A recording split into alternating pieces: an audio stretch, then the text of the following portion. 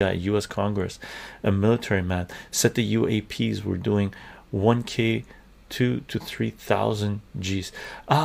Yeah, for me, I don't believe anything that comes out of the government. So you know, I take it with a grain of salt. Basically UFOs, yeah, UAPs, see, flying saucers and various objects, unidentified objects, right?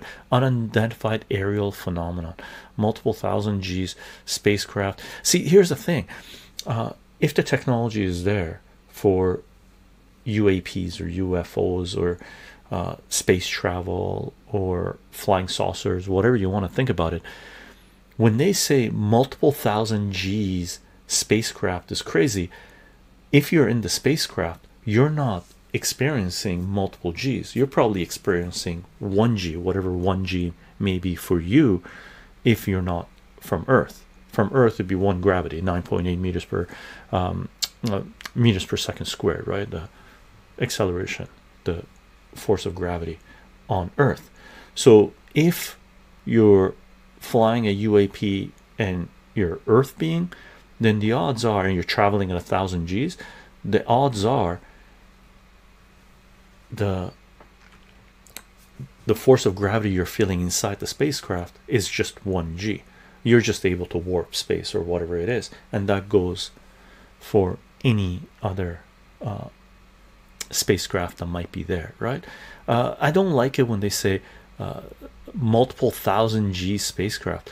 They shouldn't be referencing it as G's anymore, because there's no way they would be experiencing the G's. They should start talking about the speed that they're going at, or the acceleration, right? Well, when do aliens have anti-gravity tech? Then that's the key, right? Does anti-gravity technology exist? Could it, let's rephrase, could anti-gravity technology exist? 100%. Do we have it? I don't know. If there are aliens on Earth, would they have it? Probably, right? So that's 3 levels of answers regarding anti-gravity technology. What are we missing in terms of modern physics? Good question. In terms of modern physics, gravity is the one that stomps everyone, right? There's theories out there that say gravity is a pull. That's what you're usually taught. Gravity is a pull, right?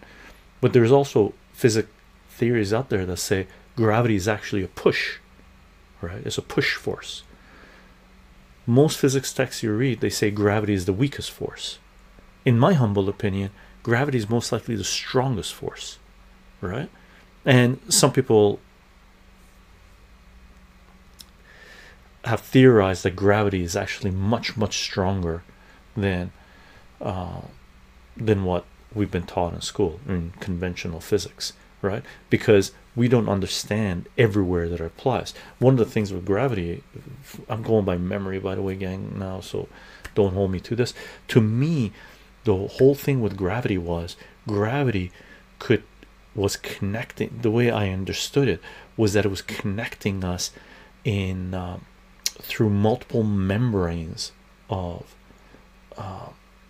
realities, you want to call it, or universes.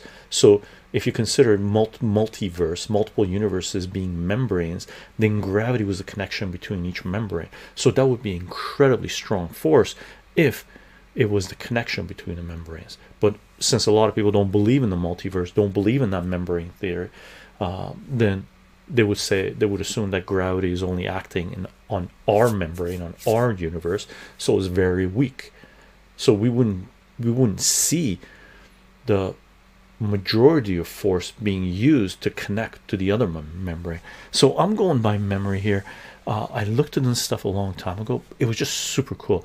The one thing I got out of all the stuff that I looked into was that we know very little, and conventional physics and what we're taught at school and university, most of it, it's not garbage, but it's ridiculous.